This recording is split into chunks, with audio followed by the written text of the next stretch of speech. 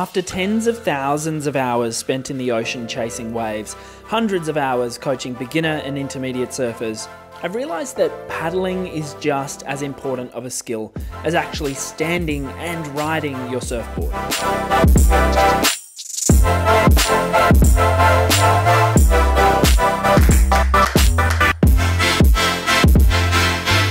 I've chatted a lot about this before, the fact that 95% of all your surfing sessions will be spent paddling around, sitting or waiting, and I've had this reinforced lately by watching surfers with good wave riding ability have their sessions totally compromised by poor paddling technique. I think it's something we definitely need to talk about. Guys, my name is Kale Brock and today I'm going to talk about all things paddling. If you're new here, make sure you subscribe to the channel and join me on Instagram at Kale's Broccoli. Let's get into it.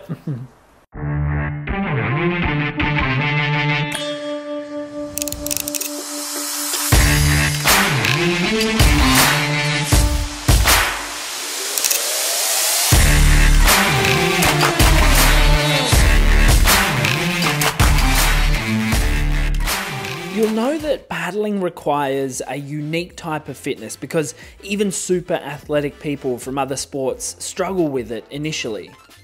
It's not just a fitness of the arms and shoulders. Paddling, maybe surprisingly, is actually an entire body skill.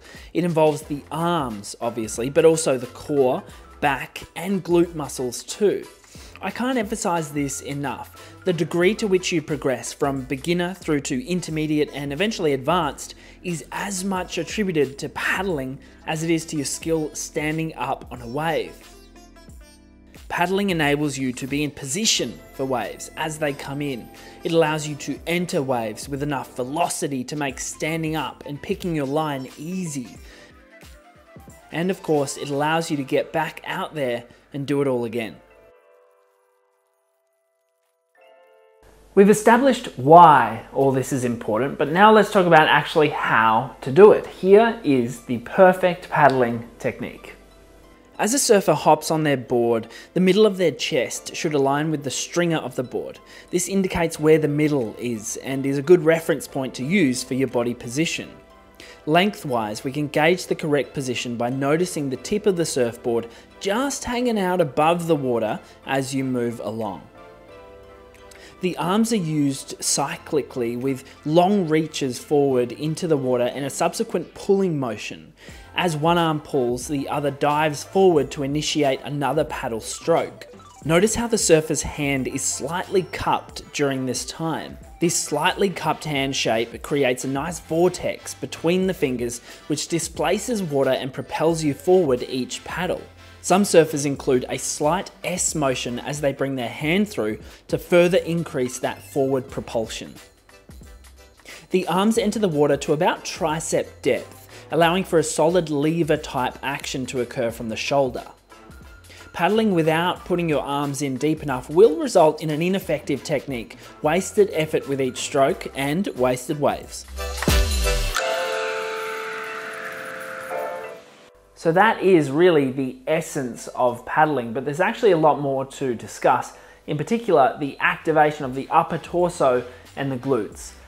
Essentially, what I'm talking about is the erect banana. I can't believe how many people have stopped me in the surf to talk about erect bananas now. The reason we use the banana analogy is because ideally we want the body shape to match that of a banana. This is a super important topic to chat about because not only does this position enable for a better, more sustainable paddling technique, it also protects our upper thoracic spine. And I thought who better to talk about the importance of this concept than my very own chiropractor, who also happens to be called Kale. A lot of the pivot point happens at C6 and C7 here. And that's surfer's neck essentially. The joints become inflamed, the disc itself starts to erode, largely because we don't have enough extension through the lower part, which is the thoracic spine. Now we want to try and create extension here that allows the neck to move more freely, but we also use our lats and our rhomboids and our mid and low traps properly in order to allow us to paddle. Therefore we keep the upper traps lower and less tension off the neck as well. The best part about paddling and paddling practice is that you can do it without actual waves. To work the muscles which will help your banana become activated, you can do this kind of reverse plank position on the floor. The goal should be to hold this for 3 minutes at a time, with the thumbs facing upward and emphasis on the activation of the middle back, not just the lower back. Additionally, you can also use a Swiss ball to train these muscles by lying on top of it and then curling back up like this. With your arms, make a Y shape, then a T shape, then a W shape to cover all the muscles here. You can add 1 or 2 kilogram dumbbells in your hands to increase the intensity of the exercise.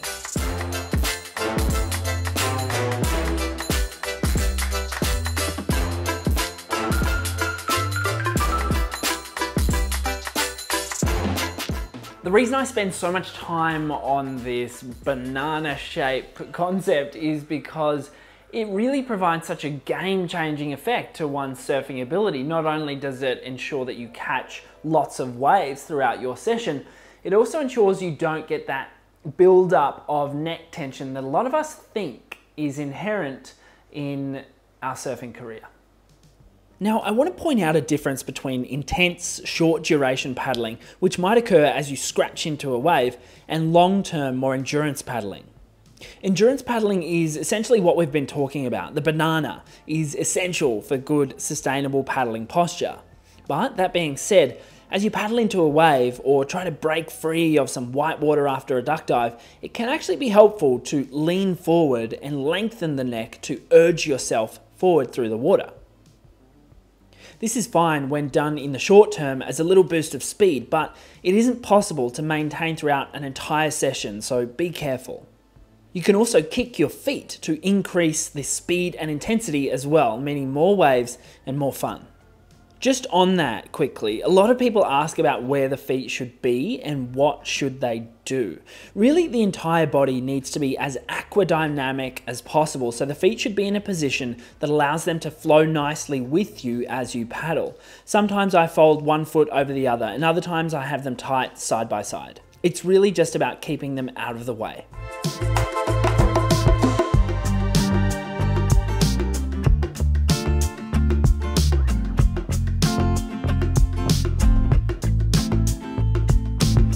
It's really important to note that the type of board, the shape of board that you ride will have a dramatic impact on the effectiveness of your paddling.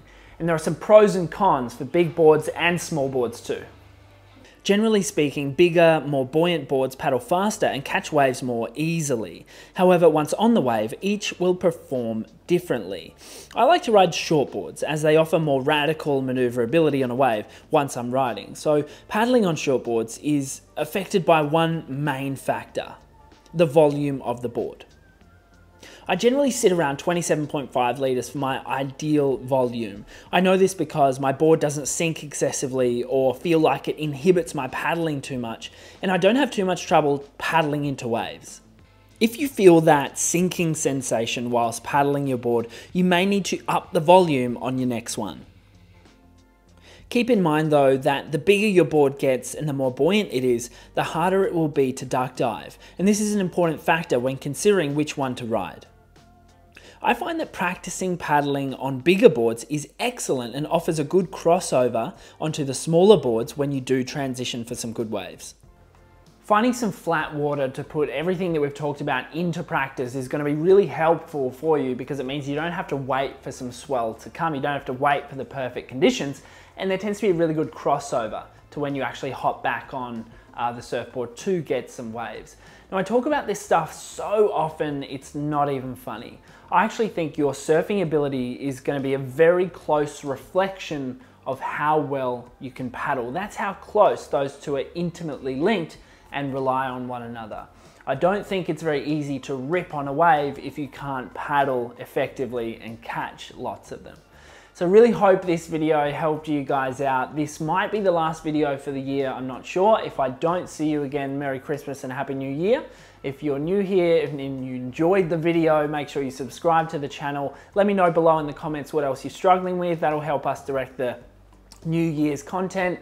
And you can join me on Instagram as well, @KalesBroccoli. For now, I'll see you soon. Ew.